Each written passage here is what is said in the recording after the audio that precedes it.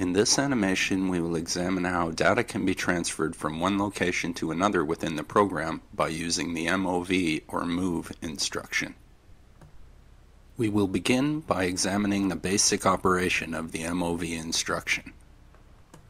The instruction takes the value specified in the source field and moves that data to the location specified in the destination field. The source data will be transferred to the new location when continuity exists on the rung containing the MOV instruction.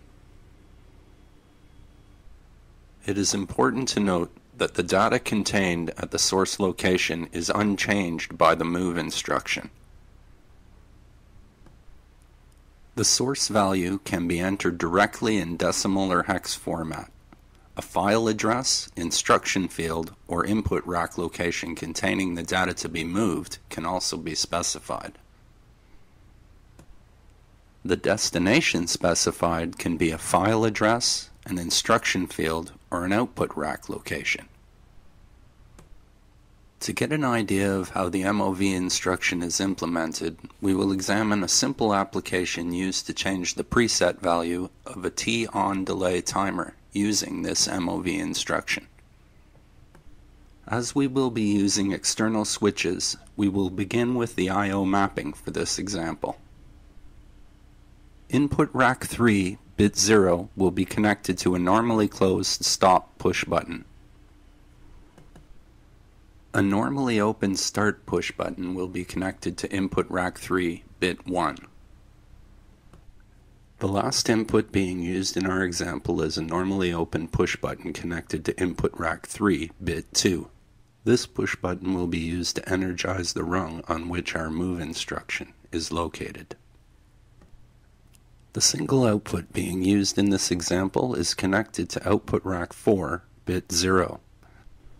We will use one of the timer status bits to energize this output for the duration of the timer timing cycle. Now that we've defined the I/O for our example application, we will construct a simple ladder program to illustrate the use of the MOV instruction. The first rung in the program is a standard seal-in rung used with the momentary contact start and stop push buttons. The normally closed stop push button provides a field closure, and when the normally open start push button is pressed, the B30/0 holding contact closes. The closing of the seal-in contact on rung 2 will start the 2-second time period that's been preset on timer T41. Once the T41 timer starts, its TT or timer timing bit will be used to energize output rack 4, bit 0. This output will be energized for the 2 seconds that we have set as a preset value on T41.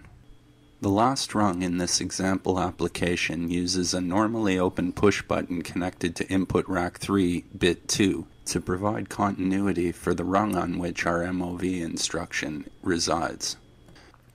When this push button is pressed, the source value of 50 will be moved to the destination location, which is specified as the preset field for timer T41. At the same time, a normally closed contact associated with the input rack 3 bit 2 push button will reset the T41 timer so that the timer is cleared and ready for a new preset value. The following steps will illustrate how the MOV instruction works, and we will observe the program during execution.